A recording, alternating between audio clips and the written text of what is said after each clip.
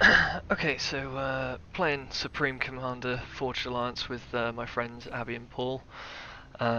This is my base down here. I thought I was being very clever by hiding my base and building a little base up here with a rapid fire artillery and a couple of nukes and a whole load of nuke defense to hopefully protect myself. Because as you can see,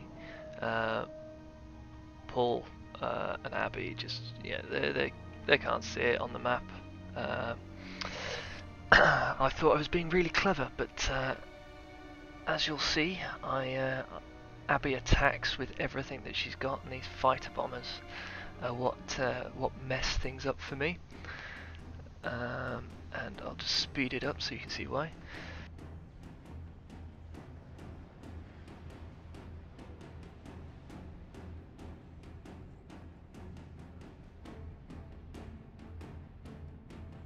So Paul sends a couple of nukes, which I managed to fend off with some with my nuke defense.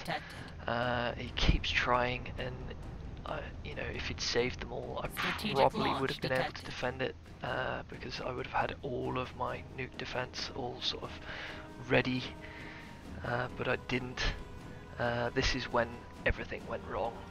Abby then launches an air attack on my base, and because of the position of these guys here, they come in and see me, and Paul has built himself a rapid fire artillery, and he can now see my base, so it just starts messing me up.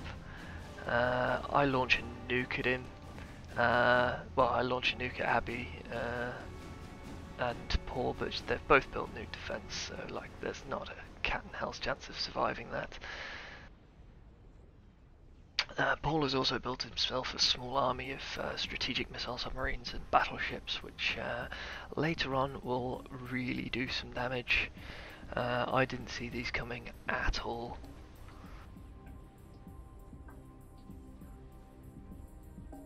So I decide that I'm going to abandon ship and get the hell out of there. I stick a couple of my Tech 3s to then go and build a base down here, but I then take the rest of my Tech 3s and send them all down here. But this is where things just go horribly wrong for me. Paul sends just this barrage of nukes, and I just don't have enough nuke defense. I think I get all of them bar one, and you know, it just went wrong. Yeah, just couldn't get all of them. One got me, took out my base here.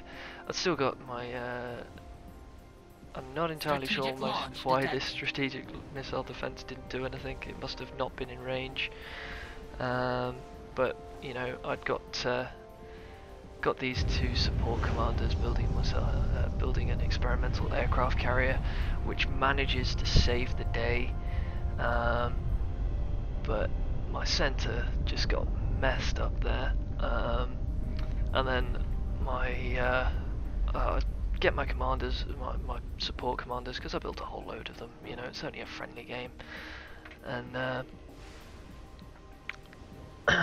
just get them down at the bottom, where they just get killed by this sneaky attack here. Paul would have defeated me had it not been for my experimental aircraft carrier. I see these guys getting messed up, so I decide to get the aircraft carrier out of there and into the air. Then these if he'd just been a little bit less eager to attack me there, he would have been able to take this experimental aircraft carrier out. I'm not too sure what I do here, but I seem to just release a whole load of my Tech 1 bombers that I was going to use as a swarm. I just must have misclicked. Paul then sits and waits here, which is another thing that if he hadn't have done that, it would have gone their way. If he'd just gone in for the kill, things would have been different.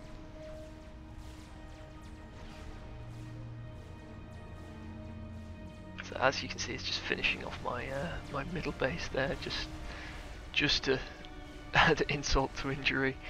I then get the aircraft carrier out into the air, up to his base. He then starts attacking me, taking out my my two support commanders that I've got down here, and I then managed to get my